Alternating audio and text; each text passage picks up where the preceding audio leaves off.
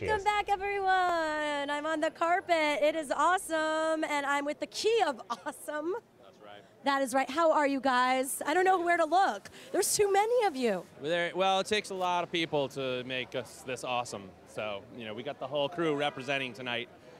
Me and Doug and Stasia, we're going to be performing tonight. And then these are just like the others. Yeah, I'm Todd, and who are you wearing, by the way?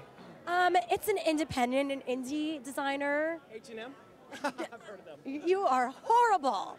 Actually, it's from a boutique in New York, okay? A lady doesn't give away her secrets. That's fair enough. So what are you performing? What are you going to be doing on the stage here tonight? We're going to be doing a song called Eat It, Don't Tweet It. We never say that in the actual song, but it's all about the phenomenon of people taking pictures of their food and posting them on Instagram and various social medias and how obnoxious that can be. It's very apropos for today. Yeah, we thought so, What does it mean for you to be here at the Webby Awards? It's just a magical evening, really. It's everything I ever dreamed. And what are you wearing? Also an independent designer from an unnamed boutique in New York City. That's the way we're rolling tonight. I'm wearing Gap. Yeah, it's all pretty much Gap, and I think this is Banana Republic. The web budget. Yeah, totally. We don't really have. Who are you excited to see? I just met Scumbag Steve, and the guy who created the Nyan Cat. Oh my God! I want to punch that guy. For punching him? Is that after this? Punch him.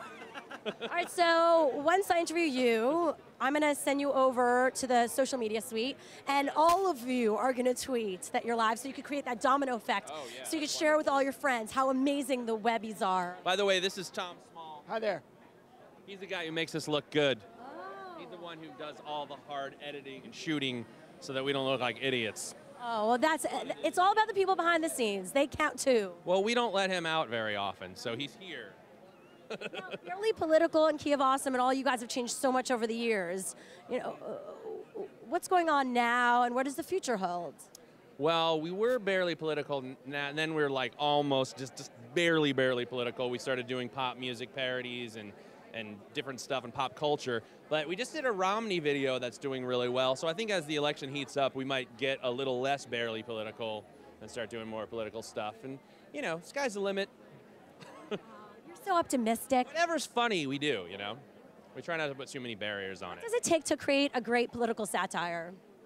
Well, you got to watch the news a lot, so I've been trying to do more of that.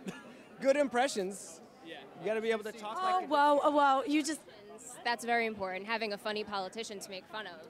Yeah. Romney's pretty good. Thank God, America. Thank you. Yeah, Romney would be great for comedy if he became our president. So that's one way of looking at it. It's really convenient for us because Mark already kind of looks like him. So we really hope he picks a running mate that looks like me. All right, can we do, because they do great impressions. Give me like a great, awesome impression. Something for our audience today. Do Michael Caine getting a Webby. Okay.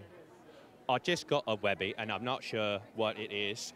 I was supposed to do 5-word speech, but I believe I've overpassed that.